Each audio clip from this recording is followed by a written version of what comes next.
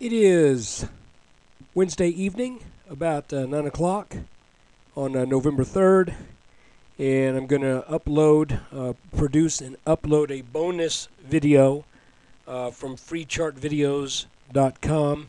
Make sure you go by the website and check out the videos there. And quite frankly, I'm doing this for free because I'm trying to generate some traffic at the site. So it's critical that I push as many people as I can to the website instead of just looking these things up on YouTube. I know it's good to have them available.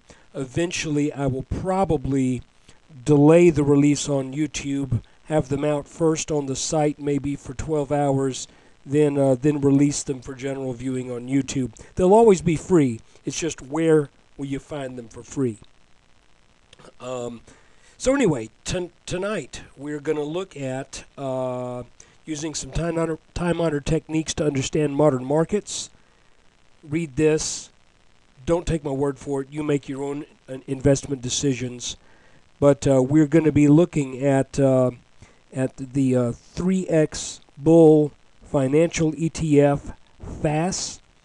And I like to look at four banks that are the lion's share of the banking sector that makes up FAS, and we call these four banks the Four Horsemen. Wait a minute, that's not the guys I was looking for. That's better. So the Four Horsemen of FAS. Number one on the list is Bank of America, and as you can see, Bank of America, I believe, made bottom at 1110, and I believe that for a couple reasons, not the least of which is the fact that that was a measured, indicated bottom from a double top. It went right to this level. In other words, the double top, two tops, measured the height of those two tops. These are not them right here, and it pointed down to the low 11s. Additionally, if you draw different trend lines, you can see, well, draw them over a series of tops. That has been broken. That's broken. That's broken. If we move down to this line, broken. And then, of course, I've put this line right here. This is the one to watch. If that breaks on strength in the next day or two, probably tomorrow, Thursday, then I'm saying that Bank of America is going to probably run on up to at least the low 12s. So, and really the chart says that it could very likely go up and retest this line that was the neckline of the double bottom. Let's take a real quick look at that double bottom. Excuse me, I misspoke. I didn't mean double bottom. I meant double top. So here's your double top. Measure the height of it.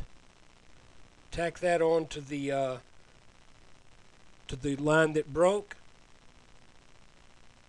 And you can see that there is an implied measurement that actually from this point is in the high 10s, but if you put it here, it's exactly where it went. Additionally, if we put this line here and drag this across, depending upon where you feel like you're getting the most touches, it looks kind of like this was a wedge that broke out and then fell back. But you can clearly see that there is support on this line, and it hit support. And now I think from what I see happening, I believe Bank of America may start to turn back up here. Should. Wells Fargo was in an ascending channel, and then it broke down out of that channel. It did in what I believe, to my eye, appears to be a bear a bull flag. If you just look at this top, this top, this top, and this top, interesting too how it lines up with these peaks pretty well. Broke out, wanted to get a little bit more steam, came back for back test, couldn't quite, it came underneath this line momentarily, but now if we zoom in, looking at a 10-minute chart, you can see that it is showing a lot of strength today, having gotten over this resistance area at in the mid 26 area, and even closer today, it looks like it made a strong run up, is made a bull flag, and now is starting to head up again.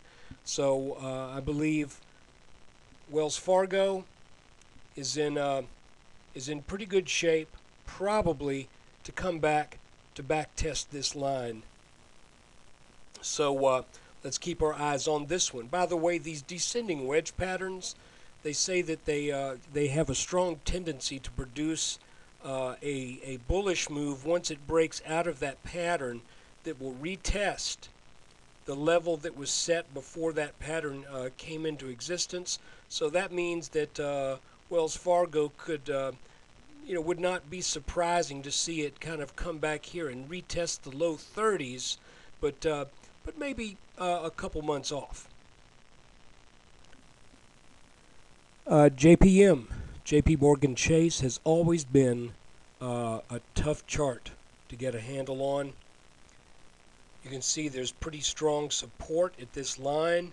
We've gotten close to it, but there's also this descending line over this top and this top that once it broke out has been tested a couple times, and that appears to be offering support. Now let's look at it on a 10-minute.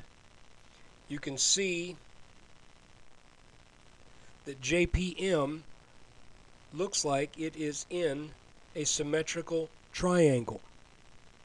Whether this breaks up or down is anybody's guess, but I would say with the general market direction that it looks like we're in, my bet is that JPM breaks up and heads on up and eventually tests 40 minimum just from the shape of this pattern, because if we measure the height of it,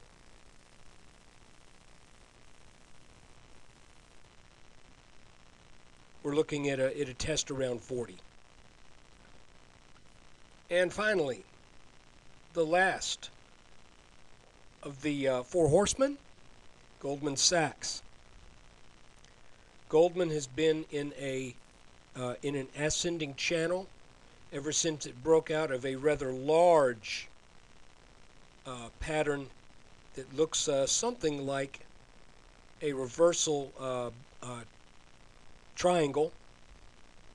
If we draw this line over this peak, you'll see it never really did come down for a third touch on this.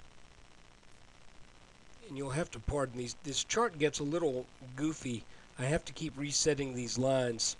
You'll see this peak, it broke over that, back tested, broke over this green line, back tested, and now, as you can tell, it's in a channel. It found the bottom of the channel today and bounced. It has also made what appears to be a small flag on the 2-minute chart, and it looks like this move will likely continue up at least another $1 if that flag does what it normally does. And of course, if it does that, then we're also looking at some strength in taking out this resistance line. And if it does that, then we're probably looking at a run back up to test this upper line, probably in the high 160s. So there you've got it, the four horsemen. And make sure when you get a chance, stop by freechartvideos.com.